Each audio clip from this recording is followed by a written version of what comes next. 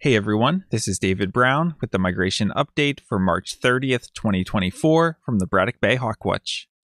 I woke up this morning and saw that the eBird YouTube channel has now reached 5,000 subscribers, so a big thank you to everyone who has subscribed and who follows these daily updates. Me and my brother Bobby really appreciate it, and if you're not already subscribed, please consider doing so you don't miss any of these daily updates. Kim and I started the morning at the Salmon Creek Nature Preserve, which is a great little spot not too far from Braddock Bay. And we crossed over to the adjacent farm field known as the Bennett Tract. At first we were only seeing horned larks, but then we saw these birds fly by. Taking a closer look, we see a small bird with a black face and a white collar. This is a breeding plumage male Lapland longspur, and Lapland longspurs have flown by the Hawk Watch a couple of times this season, but I happen to miss them every single time, so I wanted to come out to this reliable spot so I could get them for my year list. At Salmon Creek, we had 24 species. Afterwards, we headed over to the Hawk Watch, and it started out partly cloudy with big puffy cumulus clouds, and then it really cleared up a lot in the mid-morning into early afternoon, and then as the afternoon went on, there was a high layer of cirrus clouds moving in, and there was rain to the south of us and off to the west, although we stayed dry. The wind started out light to moderate from the west-northwest, but then eventually shifted more northerly and felt pretty chilly. And it was pretty busy in the park today. Here we have one of the two fire trucks leaving, but there wasn't a fire. Rather, there was an Easter egg hunt because tomorrow is Easter Sunday. So this is a yearly thing they do where the kids can come out and do an Easter egg hunt. And in addition to that, we had two separate field trips from Raptor education classes. One group came out at 10 and the other came out at noon. And I know many people from those groups watch my videos, so I'm glad you could make it out to the platform today, and it was nice to see you and meet you in person. Taking a look at the birds from today, here we have a duck flying over, and it has some white here around the eye, and it also has a fairly long squared off tail. This is a female wood duck. Here we have a hawk shaped like a flying cross. We see a long tail with a rounded white tip, relatively large head, and wings held out straight with rounded wingtips. This is a Cooper's hawk, and if we look at the underside, we see some brown streaking, overall light underneath. So it's a juvenile compared to the adults, which would have orange barring underneath. On sunny days, the gulls that are soaring above the platform often catch our attention, and this one certainly did today. If we look at the wingtips, we see no black. We see completely white wingtips. So we would classify this as a white-winged gull, which means it's either a glaucous gull or an Iceland gull. And in this case, it's the smaller Iceland gull. In this photo, we see the Iceland gull on the left. Again, notice those completely white wingtips compared to the gull on the right, which shows the typical adult wingtips that we see on both ring-billed gulls and herring gulls. Here we see a large raptor with brown wings and underside to the body and a white head and a white tail. This is, of course, an adult bald eagle. And this is a bird that gave the first field trip group an excellent view this morning. And for some people, it was the first bald eagle they had ever seen. So really nice looks at this bird. And if you take a look at the eye, you can actually see that you're not seeing the eyeball, but rather it looks kind of white and milky. That's because I caught this bird as it was blinking its nictitating membrane, which is just a thin membrane that birds can close to protect their eye. They kind of blink it to protect their eye temporarily. Here's a bird with a two-toned appearance underneath and a small red head with a white bill. This is a turkey vulture. Here's a cool float plane that went overhead. Here's a species we haven't seen in a little while. If we look, we see very pointed wingtips, so we should be thinking falcon.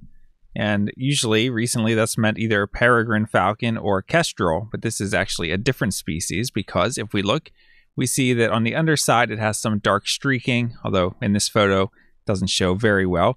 But if we look at that tail, we see a dark tail with thin white bands, which is typical of a merlin. And if you only know one thing about merlins, remember this: they're small falcons with big attitudes. Here we have two large dark water birds with long tails and long necks.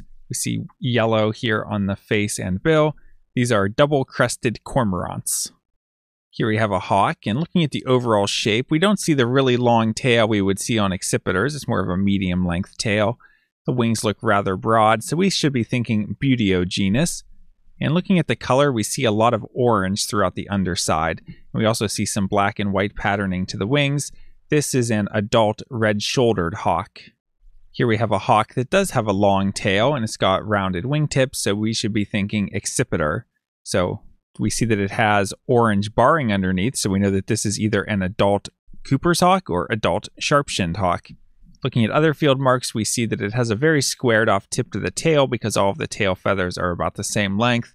And just from the way this bird was flying, it seemed rather small with a quick wing beat and quick circling. Those field marks make this an adult sharp-shinned hawk. Also notice the bulge in this area, which is a full crop, which means that this bird has recently eaten. Here's the same bird when it started to soar, and when hawks soar, they really spread out their wings and also their tail. So sometimes on a sharp-shinned hawk, when it spreads its tail, you might think that tip looks rounded, but if it were to close the tail more, it would give that really squared off appearance. Also notice the really small head on this bird. That's typical of sharp-shinned hawks, less head projection than on Cooper's hawks. And also notice the overall shape. They just look a little more compact. They don't look as long and lanky as the Cooper's hawks do. The wings just look a little shorter and more rounded on the sharp-shinned hawks. Here we have a not so great photo of a large, lanky black and white raptor who was looking down over the bay. This is an osprey. In the afternoon, we had another look at a white-winged gull. Again, notice there's no black at all in the wingtips. And on this one, we got a better look at the head and the bill shape and size. And we see that the bill just has a red dot on it. So I believe that indicates that this is an adult. And again, I think this is an Iceland gull rather than the larger glaucous gull. But if someone wants to convince me otherwise, go ahead, because I still need glaucous gull for the season. Here's another angle of the same bird, and to me that bill just looks a little too petite for glaucous gull, which usually have a larger bill and kind of a mean look to their face. And I got tired of standing in that cold wind, so I decided to try laying down on the ramp, which would have probably worked better if the birds hadn't all been the other direction. Here we see a hawk in a soar, and it's kind of a well-proportioned hawk. It's that typical buteo shape. We see a dark patagial bars and a belly band, so we know this is a red-tailed hawk. And we see a dark trailing edge to the wings and a red tail, so we know that this is an adult red-tailed hawk. Here's a hawk gliding high overhead. We see a long tail and rounded wingtips, so we should be thinking accipiter. And we see that the tail is very squared off and the head is extremely small, so this is a sharp-shinned hawk. Taking a look at the eBird checklist for the Hawk Watch, today we had 56 species. Taking a look at the hawk count report for our migrant raptor totals, today we had 301 turkey vultures, 1 osprey, 9 bald eagles, 4 northern harriers. For accipiters, we had 3 sharpies and 6 coops. For buteos, we had 5 red shoulders and 25 red tails. And for falcons, we had 1 merlin and 1 peregrine, for a total of 356 migrating raptors. That brings the March total to 7,752 and the season total to 7,910.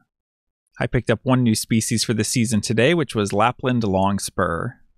Taking a look at the forecast for tomorrow, it's looking cloudy early, then partly cloudy later with a high in the mid-40s. Winds west-northwest at 10 to 15 miles per hour, so very similar to other winds we've had recently. Should expect moderate migration, should be kind of a steady flow of turkey vultures and smaller numbers of other things mixed in.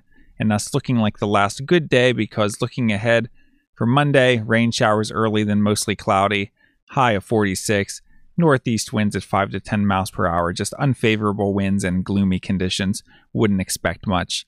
And for Tuesday, we're looking at rain with a high of 43 and easterly winds at 15 to 25 miles per hour, so the count will probably not be conducted. All right, it was another great day of birding, and I'm glad that some of you were able to come out and visit the platform for the first time, and hopefully not the last time. Hopefully next time you come out, we'll have some warm southerly winds for you and a big raptor flight, although we did get to see some nice looks at birds today. Looks like we should have a little bit of a flight tomorrow, and I hope everyone has a happy Easter and enjoys spending some time with their family. Then after that, it looks like we'll have a few easier days with some rain moving through the area before it starts to clear up towards the end of the week. So everyone stay warm, stay safe, and I'll see you soon out at the Braddock Bay Hawk Watch. From Lyco Birds, this is David Brown. Thanks for watching.